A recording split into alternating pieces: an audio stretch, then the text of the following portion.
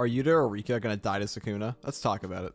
Considering he's one of the most powerful characters inside of the Culling games right now, I'd be surprised he doesn't show up in like the next 10 chapters. And with Rika being like the second most powerful curse spirit besides maybe Mahito, but he's a Pokeball right now so he doesn't count, and being the queen of curses and Sukuna's the king of curses, I find it pretty likely for them to smack into each other eventually.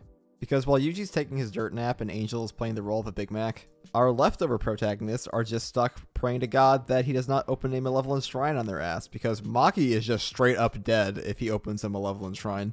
But before Yuta actually takes the heat off from like Sukuna, I imagine that would be Takaba's role. Because while Takaba is a very strong character with a very busted curse technique in theory, there is also no way he is beating Ryomen Sukuna. In Jujutsu Kaisen, if your name is not Gojo, Megumi, or Yuji, you have zero chance of ever being the one to finally put down Sukuna in the story.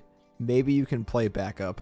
I'm by no means saying that Megumi and Yuji are nearly as strong as the other characters, but these three characters have had the most personal interaction with Sukuna compared to everybody else. And while Yuta is a unit, he's kind of been relegated to supporting character status in JJK, and he already fought a major villain in Geto in JJK 0.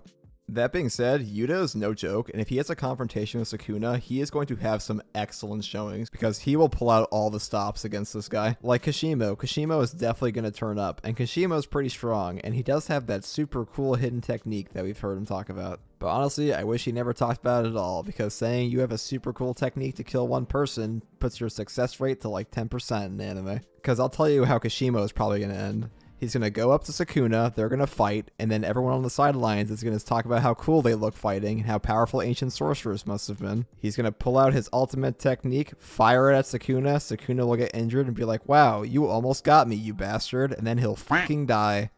I suspect his curse technique is going to be something that like deletes 95% of the cast, but he's going to wind up using it on like one of the only characters who will do absolutely nothing to in the long term. And while Kashimo may be dead at that point, he'll be alive in our dreams because he'll be used in power scaling videos after his amazing feat in the ending fight.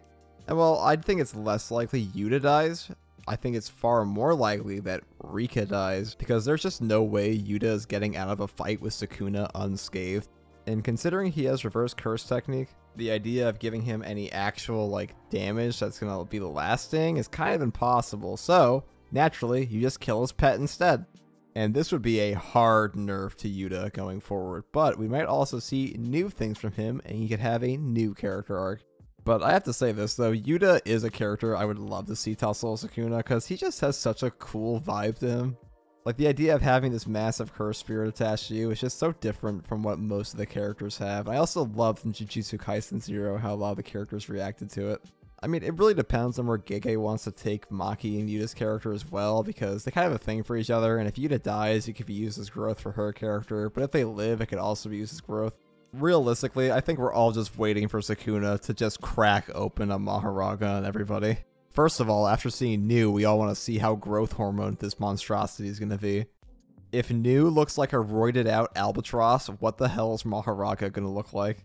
Because this is kind of a nightmare scenario that the characters are in, which is honestly why I think this chapter is one of the best chapters in Jujutsu Kaisen's history, of chapter 212 to 213. Because this part is like really the final plot line of Jujutsu Kaisen. I mean, even Sukuna said it himself, it's all a gamble from here. Like, Sukuna played the long game, and it looks like it paid off, and while it'll probably not pay off in the long term, he is definitely going to kill a non-insignificant amount of people before he is put in the dumpster. Honestly, I don't think any of our supporting characters are safe right now. I think the safest character is probably Maki, and like I said, I think Yuta's a lot less likely to die than Rika, but his chances are still higher than Maki's are for sure. And Maki just had the payoff for like a really long-standing plot line of hers, and she wiped out the whole Zenin family. And while we have plenty of other Jujutsu sorcerer characters that can use curse techniques, we don't have another Toji replacement like her. She's really kind of the only one with a heavenly restricted body like that, so she's not particularly replaceable. And I've made 2 videos on Yuji's fate already, and he's just not gonna die. Like, he more than any other character in this series is not going to die. We do not even have the reveal of like his plot line, who his parents were. It makes 0 sense to kill him. Gege is not a stupid writer. You don't kill characters off in the middle of their arcs usually, and this is not one of those cases. I've made multiple Harry Potter references on this channel, but I'll make one more. Yuji is probably going to die in Jujutsu Kaisen, but but he's going to die at the proper moment, and this